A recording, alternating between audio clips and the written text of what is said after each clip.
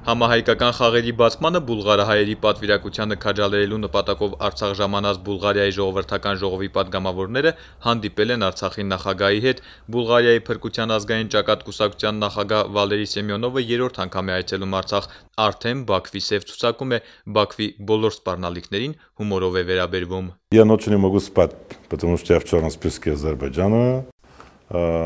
Դա ոչ ինձ է հուզում, ոչ էլ իմ ընկերներին։ Մեզ համար Ադրբեջանը ժամանակակից ֆեոդալական պետություն է եւ որևէ հիմք չունի այն պահանջների համար, որոնք ներկայացնում է այս ժողովրդի դեմ։ Մենք Եվրամիության քաղաքացի ենք եւ որևէ մեկը չի կարող մեզ թելադրել ուր գնալ եւ ուր ոչ։ Բուլղար քաղաքական գործիչը հակամարտությունը յուրովի է մեկնաբանում, դա Ադրբեջանի խնդիրն է։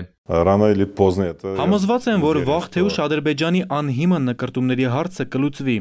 Վալերի Սիմեոնովը կարծում է, որ եվրոպացիների մեծ մասը լավ տեղյակ չէ հակամարտության պատմությանը, անտեղյակությունը նաև Արցախի ճանաչումն է ուշացնում, իսկ ճանաչումը ըստ բուլղար պատգամավորի խաղաղության հաստատման լավագույն ճանապարհն է։ Արցախցի եւ բուլղարացի պատգամավորները անելիք ունեն այս հարցում։ Կառուցողականության կոչին Բաքուն յուրովի է արձագանքել։ Սոֆիայում Ադրբեջանի դեսպանատունը Բուլղարիա արտգործնախարարությանը բողոքի նոտա է հղել բուլղարացի պատգամավորներ Վալերի Սիմեոնովի եւ Իորդան Ապոստոլովի Արցախ կատարած այցի կապակցությամբ։ Նորեր Հովսեփյան, Մհեր Մկրտչյան, ժամանած։